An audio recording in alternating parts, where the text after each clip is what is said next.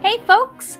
Today we're going to talk about a new feature for DocuSign eSignature for Salesforce, but I'm not going to tell you about it. Today I am joined by Paige Rossi. Paige, why don't you tell us a little bit more about yourself? Hi, my name is Paige. I'm a member of the developer content team here at DocuSign and also working on Salesforce integrations. So today I'm going to be talking about our newest sample app, MyFinance, which uses our Salesforce integration.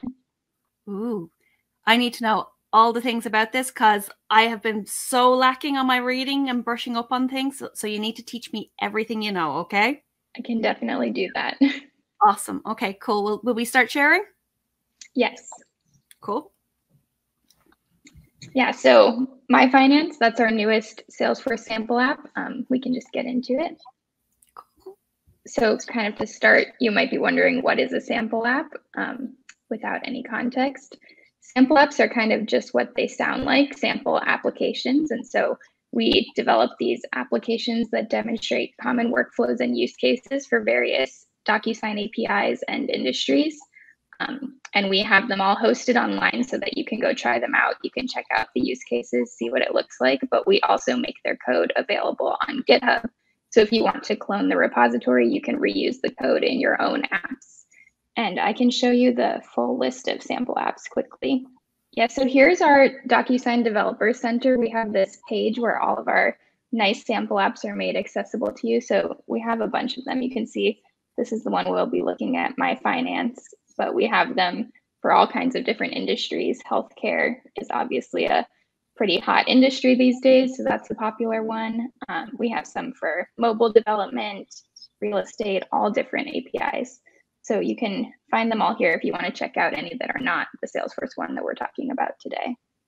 Cool. So I also want to talk a little bit about what is the technology behind MyFinance. I mentioned that it's our first Salesforce sample app, but what else does that mean?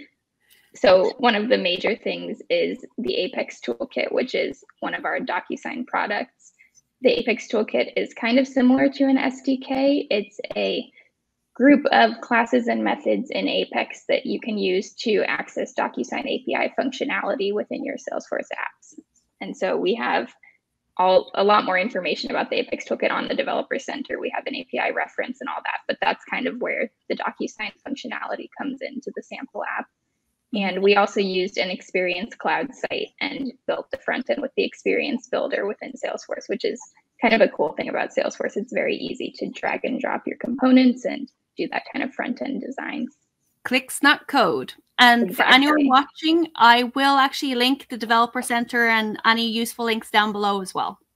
Perfect. And then in terms of what DocuSign features, these are the features that are in the Apex Toolkit that the sample app showcases. So we'll be walking through it in a second. I can show you in more detail, but the major features are embedded signing. And so embedded signing is when you want to have the entire DocuSign experience in your app. And so instead of sending users an email and having them have to leave your app and go check their email to have their signature, they can just click the link from the app and the signing session will open right there. And you'll see that in the demo. And we also use DocuSign templates. So those are within the Salesforce account. And then those templates have tabs in them. So we'll be filling out some information that gets populated in the tabs in the document.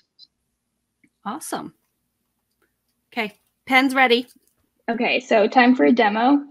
Okay, so here we are in the app. This is MyFinance. You can see we have two use cases, which we'll get to in a second. But the first thing you do... How did I get there? Oh, so this is linked from that page on the Developer Center. Awesome. Cool. Which I showed before. So there should be two links there. One says try the app, and that one will take you right here. Perfect. Okay. And so the first thing we need to do is log in. So this, I mentioned it's hosted with Experience Cloud. We'll be logging into a community in Salesforce. So I'm going to create a new account. And it's important to mention, this is not a Salesforce account or a DocuSign developer account. So you may have both of those accounts. You can't use those to sign into the app. You'll have to create a new account for our community. And so you can do that by clicking sign up, and then I'll make one myself. Okay, so I have received an email. I'll go get that email. And it says, welcome to MyFinance. I'll click the link, and I'm just making a password right now. Okay, so now I can go back to the login here, and I'll sign in with my new account. And now I'm logged into the app. And so I'll start with our apply for a loan use case. This is sort of a fictional banking scenario. So we're kind of pretending like we've signed into our bank and we want to do one of these two transactions. So we'll start with applying for a loan. And one of the things with all of our sample apps, not just MyFinance, is that you can see which features are used, and there's a lot of behind the scenes information. So it is a fictitious app, but there's also a lot of resources here for developers who are kind of wondering what's going on behind the scenes. Cool. So once you apply for that loan, are you going to wire transfer me the money? I'll work on it. Yes. Depending on how much you enter in your desired loan amount. Okay. So I'll just fill out this form. And this is, like I mentioned, all of the information behind the scenes, what's happening in the Apex Toolkit. There are actually links here to the API reference. So if you want to learn more, you can click any of those. Cool. So I'll fill out the form. Movie phone number, the 555 number is never used in real life, so I like to use that one. And we'll request some large amount of money. Well, I do need a lot of chocolate, so. Yeah. And then we have the two currency options. I'll select US dollars, and then the date the loan is due. We'll give ourselves a few months. So you say two different currencies there. It's USD and which one? Euro. Euro. And if we wanted extra different currencies in there, is it possible to get them in? So you would have to do that in your own coding when you're making this app into your own. It'd be one of the options in this component. You could add options for the drop down there. Okay, cool. So that's coded into the back end of the application. I suppose I should put my glasses on so I can actually read the screen properly. Should I try to make it bigger? No, it's fine. Okay. Yeah, so all of this information that I filled out, we talked a little bit about tabs before. You'll see in a moment, I'm going to click continue. And now I'm being redirected to the embedded signing session. So this should load in a minute. Okay, so here we are. It's going to say I'm agreeing to use DocuSign on these documents. And then all of that information that I filled in the form is already populated in the tabs. So there are text tabs, some number tabs, a date tab, and then I'm going to sign here with the sign here tab, and I'll adopt this signature. Cool. And when I'm finished, I'm redirected right back to the app. So now we're back in MyFinance. And we also have this status page where you can see what you've done. Maybe this will have to edit out because I don't see the no worries thing there. So I'll just ignore that for now. But yeah, that's the first use case, applying for a loan. Authorizing a wire transfer is very similar. I can go through that as well. Yes, please. I would like a lot of chocolate. Yeah, so this one is just a little bit more information. So I'll send some money to you, Lauren. I'll be the first sender. Thank you. We'll just put a fictional account number. Yep. And you can tell me how much you need. I need about $50,000, please. See if it will let us transfer that large amount. Awesome. I need to fly to Ireland to get my chocolate, you see. Makes sense. So we'll do it immediately. Yeah. We got to get it ASAP. And we'll put you in here. And we'll just say Bank of America. Yeah. And the example bank, routing number, or receiving account number. Here's the routing number. Okay, and when we continue, we're taken to, similar as before, we're taken to the embedded signing session. Cool. And all of our information is there. So we can see I'm sending it to Lauren here, and I'll sign to authorize that. And when I finish, I'm taken back to the app.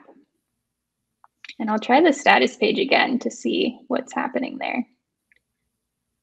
So here we can see in our status page, the wire transfer application is there. Awesome. And you can always restart your session here as well. And then we have log out button if you want to try with a different account.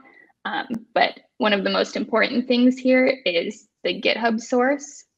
So I'll click that link, and that actually takes us to the code behind the scenes. So I won't go into too much detail in this now, but if you're curious, you can find this GitHub repository.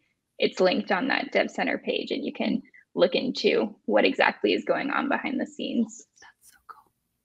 That's awesome. That's so simple.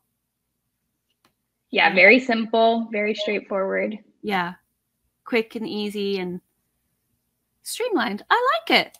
Awesome. I think I didn't realize I was sharing the tab. I don't know if I should show the GitHub repository, or it doesn't matter. The link is there. It's not much to show. So I can put it in the blurb below. Okay, perfect. So what kind of use cases? We're saying, you know, MyFinance, loans, wire transfers. Is there any other ones that we've seen customers do, or we're hoping customers will use this for? Do you know? Yeah, so it doesn't have to be finance. It really can be anything. Anywhere that you're using a community in Salesforce, you can use this. And so communities are really useful when you have customers that you don't want to actually access your org. You kind of want to let them log into this front end site.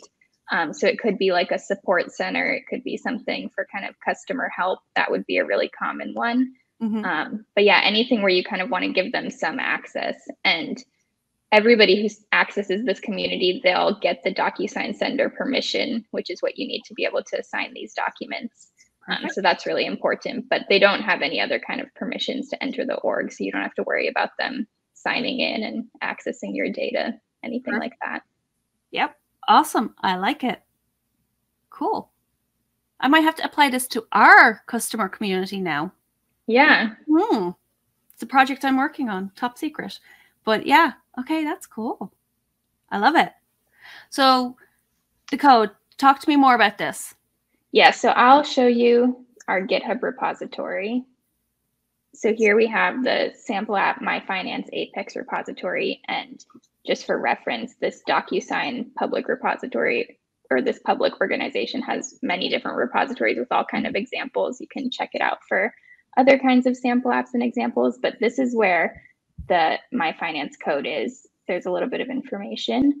I'll point out the most important part of the code is in this classes folder. And so in these controllers, this is where the embedded signing feature, which is kind of the heart of the sample app, that's where you can find that code, and you can see the Apex methods in here. So I don't have to get too deep into it, but you can kind of see like we're getting a loan envelope. This is all of that information from the tabs. These are kind of anything with the DFSLE, that's an Apex method. So those kind of stand out. You can see that those are part of the Apex Toolkit. They're kind of all over. We have many different objects like documents and envelopes. Those are all relating to DocuSign. So this is kind of the main code behind it.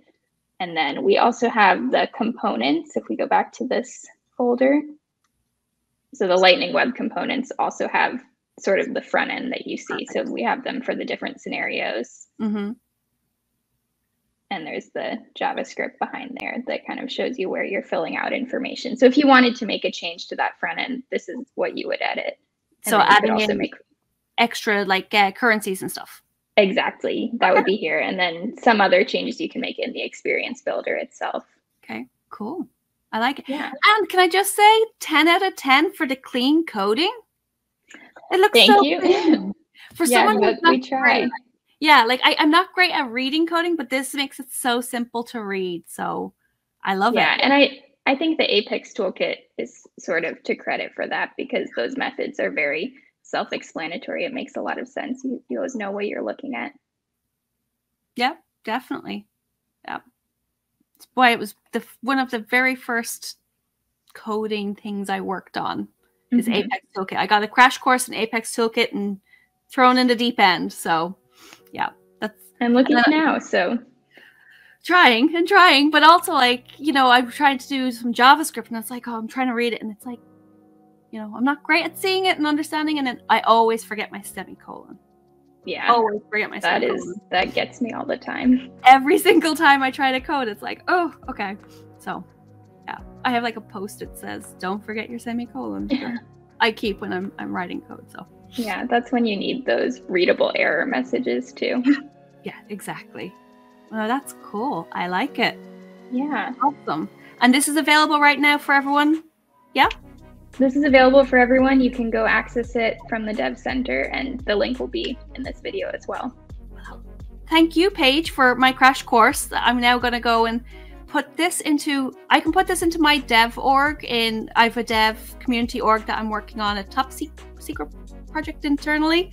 I can add that in right now, yeah? Yeah, you can use all that code in there. So I'm excited to see what you come up with and what everyone else does, integrating this into their applications. Awesome. Cool. Well, thank you very much for joining me. Give me this crash course. I'm excited to go play. So I'm going to go. Yeah. Enjoy. Don't forget to like and subscribe. Ding. Somewhere. Ding. And thank you very much, Paige. I really, really appreciate this crash course. Thank you, Lauren.